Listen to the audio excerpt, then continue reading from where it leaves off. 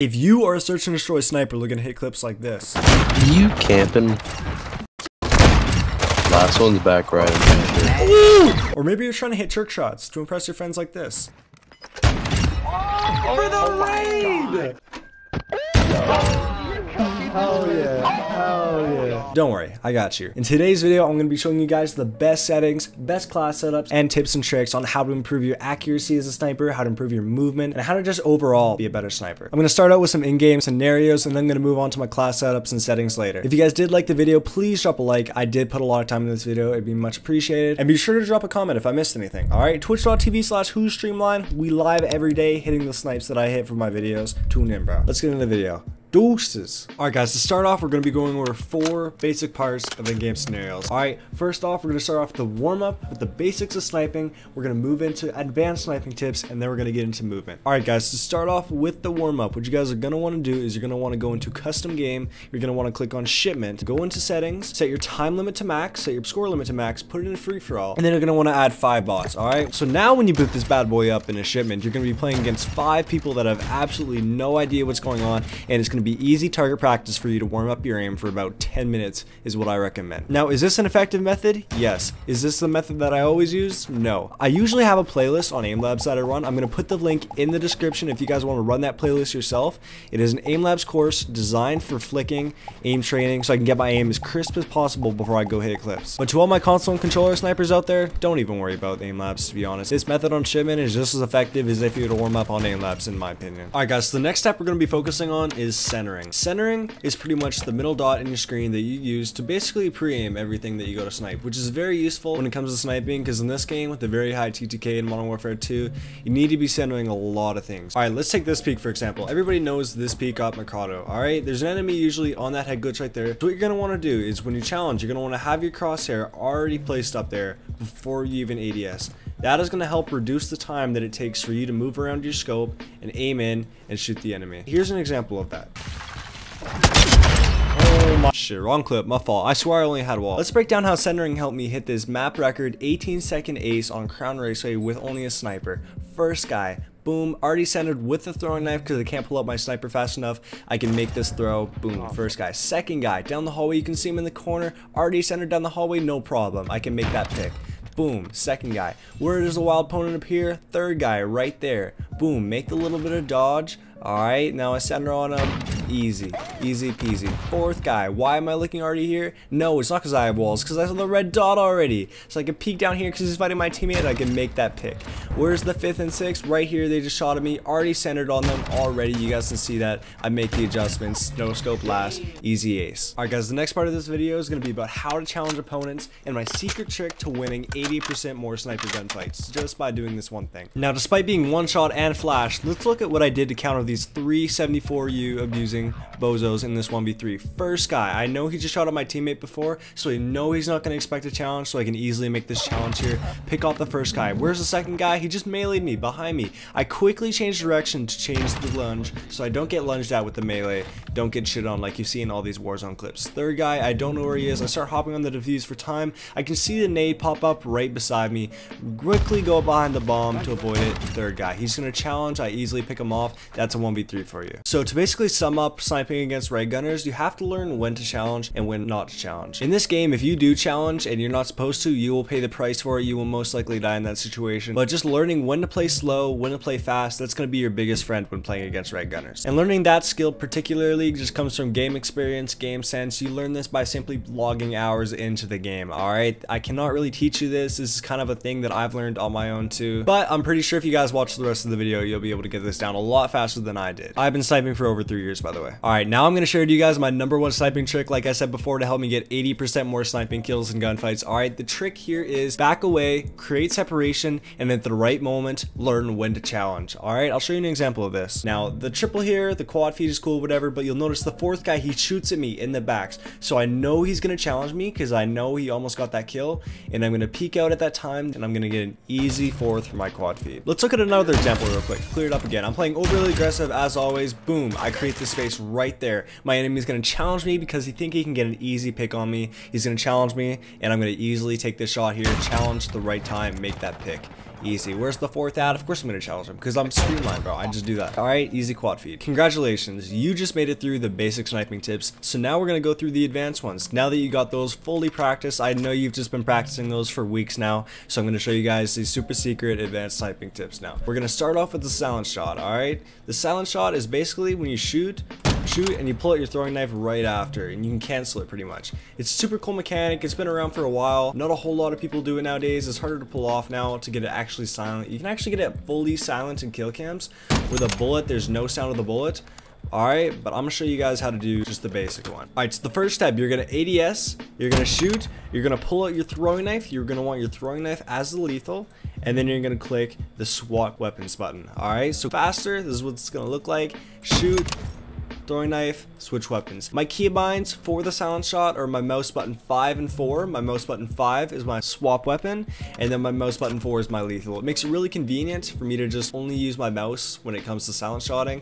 It makes it really nice. One more time, we're gonna shoot, throwing knife, swap weapons. Alright, once you get it down a lot faster, you can just go bop, bop, bop, and bop. Alright, you can get down super fast. You can have so much fun with that. Alright, definitely practice that. That takes a while to practice. But don't use a macro though. Don't be a little. Alright guys, so the second advanced sniping tip I'm gonna teach y'all is called jump shotting. Alright, here's how it works. Alright, let's say I got a mighty ass fine soldier challenging me right here. Alright, let's say I'm getting into a fight, whatever. Boom, can't hit him. Boom, I suck. Alright, I'm gonna go for a jump shot. Easy shot there. Boom, they never expect that, alright? It'll work every time, guys, I promise. If they're hard scoping you or something too, you can always just jump up, hit the shot, boom, reposition. You can go to a different spot and jump up.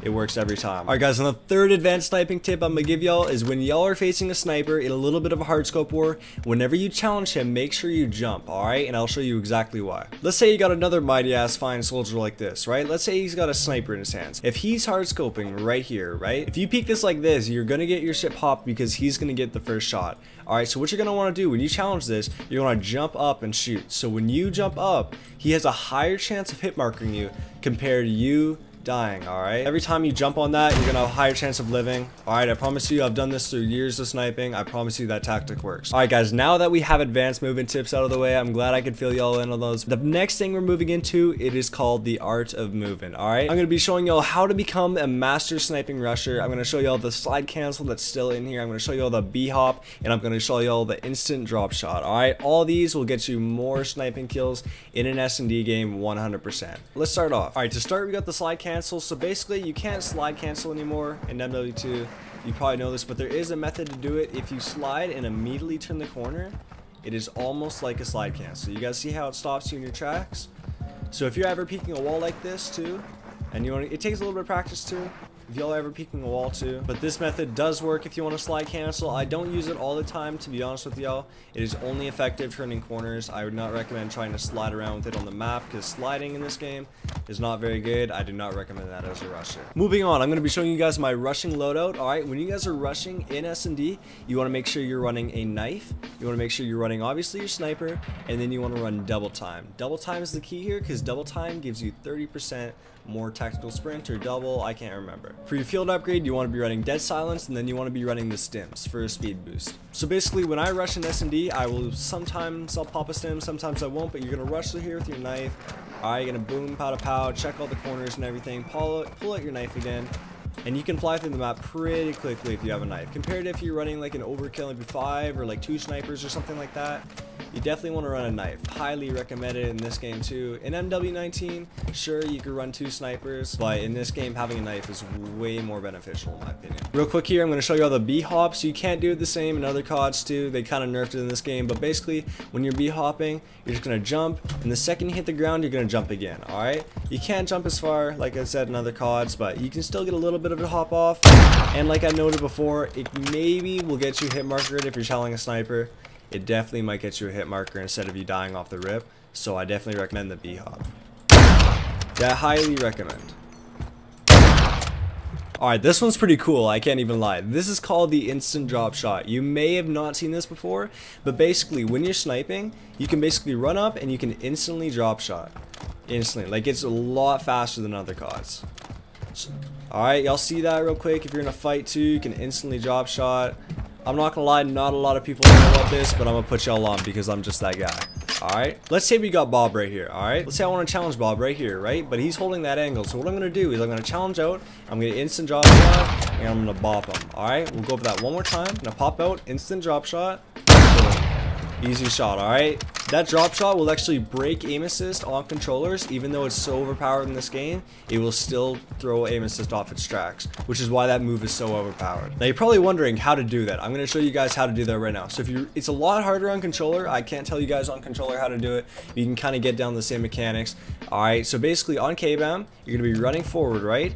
And basically you're going to push the back arrow and the prone key at the same time. So basically, you guys know how if you run and press the prone key, you'll do a dolphin dive. But if you click the back key at the same time, you'll actually instantly drop shot. Alright, and I promise you guys, this shit works a lot. You'll definitely get a lot more kills out of this. I put y'all on, alright? Alright guys, this part in the tutorial is going to be how to trick shot, alright? So you guys may have seen it in my videos sometimes. You'll see trick shots like this. That's just what I've been doing. I've been practicing those since my MW19 days, and I'm going to show you guys how I pull those off with perfect timing sometimes. Alright, so basically when it comes to trick shotting, what you're going to want to practice first off, because what it mainly is timing. So you're going to want to practice your 360s, alright? Pick an object on the floor, and you're just going to slowly practice your 360s, alright? Slowly, just get the timing down and everything. Work on your timing, get it down a little faster every time. Alright, boom, boom, boom, boom, boom, boom. You just get good at it after a while, I'm not gonna lie. Now that you got that down, I know you've been practicing that for weeks now, let's go to some combos. One thing I like to do is I like to pull up my lethal as I do my 360 to get the little animation like that, and then I'll shoot, and then I'll pull up the lethal again. I'll show you what that looks like. Boom. Alright, just a little 360 like that. I'll do 720s here too. Alright, I can do it all. I mainly go for 360s, just probably go for more 720s in the game, but I can do a little inspect, a little melee, boom, 720. Like I said, that is all timing, guys. Alright, get that timing down, and you'll be vibing. Let's take a look at my class setups now. I know a lot of people have been asking me for my updated class setups. I got y'all. Alright, let's start off with the SPX. SPX is probably one of my favorite snipers, one of the fastest snipers in the game. Alright, it's not the best at range, but I definitely like using it for aggressive sniping. I definitely like using it for that. Let's go into the tuning real quick. After we look at the attachments, 22.5 elevate 11 barrel, the Schlager, I'm not going to try to pronounce that, the Lockman Impact 9. Alright, this secret scope, I promise you, I run this on all my snipers. This scope is insane. If I'm not mistaken, you get that through leveling the Lockman 762, and then you level up the LMS. Alright, you level up both those, not very high levels, you get the scope. I promise you it gives me so much better accuracy in all my clips. You run the PVZ 890 tack stock, you run the Schlager match grip. Alright, I'm going to show you all the tuning for this. Boom, the barrel tuning. Boom, the scope tuning. Boom, the stock tuning. And boom, the grip tape tuning. Now, I'm not going to show you guys my entire loadout for all my snipers because it's all the same for all the snipers, but I run the knife, I run stims, I run throwing knife. For my perk package, I run double time, extra tactical, fast hands, and quick fix. For the next sniper here, we have the Signal 50. Alright, this is not the best sniper in the game. It's a little bit alright, but in its right times, it's actually kind of fire. It's good. It's got good ADS. It's got good damage. I mean, what's not to like about it, you know? For the attachments, I run the 21.5 flute barrel. I run the FSS shark fin. I run the kriohh 44 laser. I run the SO inline stock, and I run the SA finesse grip. The tuning for that goes like this. The barrel, boom. The shark fin, boom. The stock, boom, and the grip tape, boom. Alright, this gun, highly recommend y'all try it out, get it leveled up. It's a fun gun for sure. Next up, we have the MCPR build. This is probably one of my favorite snipers. Even over the Victus, I'm taking this. It's just a really fun sniper. It's faster than the Victus. Aiming stability isn't the best. It moves around a little bit more, but it's still a fire-ass sniper. I'm not gonna lie to y'all. FSS OLV laser, Lockman Impact 9 scope, FSS Merc stock, Cronin cheetah grip, and then Cronin smooth bolt. Alright, here's the tunings for those. Boom, boom, and boom. Alright. Here's the scope tuning, boom. Here's the Merc stock tuning, boom. And then here's the grip tape tuning. Highly recommend y'all be using this sniper if you don't already use it. Alright, 10 out of 10. Next up, we have my Victus class. One of the most reliable snipers in the game. Alright, you can beam kids from far away, you can beam kids from close. This sniper is insane. Here's the class setup. Mac 8 barrel, VLK 7 milliwatt laser, Lockman Impact 9 scope, XRK Rise 50 stock, and then the rear grip is the Bruin Q900. Alright, here's the tunings for those. The barrel, the scope,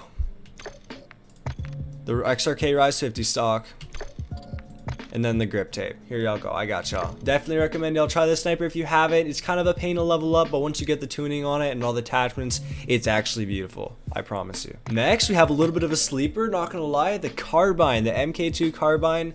This gun is really fun. This gun is really fun to use if you get the right situations for it. Really fast rechamber. One shot is actually decent on it, I'm not gonna lie to y'all. Y'all just gotta hit your shots and it's a great gun. It's great in respawn too. I got the VLK laser, Luca Bandera scope, Lockwood bullseye stock, Longhorn lever, and then the Lockwood commando guard. Alright, I'm gonna show you all the tuning for those real quick.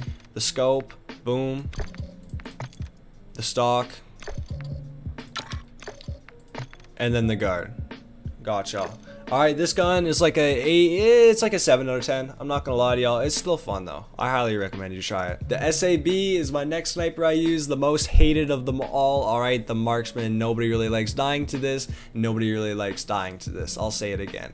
Alright, I got the FSS OLV laser, I got the SPX80 scope, I got the XRK Spectre mod stock, I got the Schlager match grip, and then I got the FSS SC87 bolt. Alright, here's the tuning for those. Boom. And boom. Alright, only 2 tunings. This gun is like, in respawn, this gun's a 10 out of 10. There's no beating this gun. You run iron sights with it, it's even better. Alright, it's game over. In S&D, it's alright. The one shot's pretty bad from range, but it's still a really fun gun if you like fast sniping. Alright, last but not least, this is my final class for y'all. This is the LAB. Alright, to be honest, this gun's kind of alright. I think it's better than the Signal, but I don't think it's better than the SPX. It kind of falls in a weird category where it's not really the best in anything, but it's still fun to use once in a while. Alright, so I'm going to give you all the class words. 16-inch barrel, FSS OLV laser, Lockman Impact 9 scope, ZLR T70, pad extension stock, and then the aim assist comb. Alright, here's the tuning for those. The barrel, the scope, the stock, and the comb. Alright, these are all my class setup, guys. I'm gonna show you all my settings now. Alright, here we go. Alright, not gonna lie to y'all, I pulled an all-nighter editing this video, so I'm not gonna talk about the settings right now because it's like 10 AM and I haven't slept yet, but I'm just gonna scroll through them, bro. Just so y'all know, I run 5.25 sensitivity and 1600 DPI. Alright, let's get into it.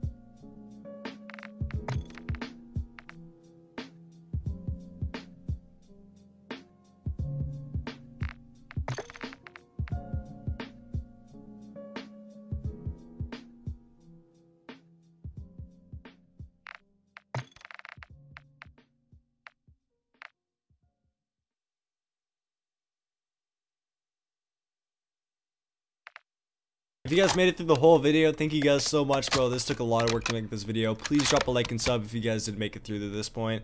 It is very much appreciated, alright? Y'all have a motherfucking blessed night, man. I love y'all very much. Y'all have a good one, bro. Deuces.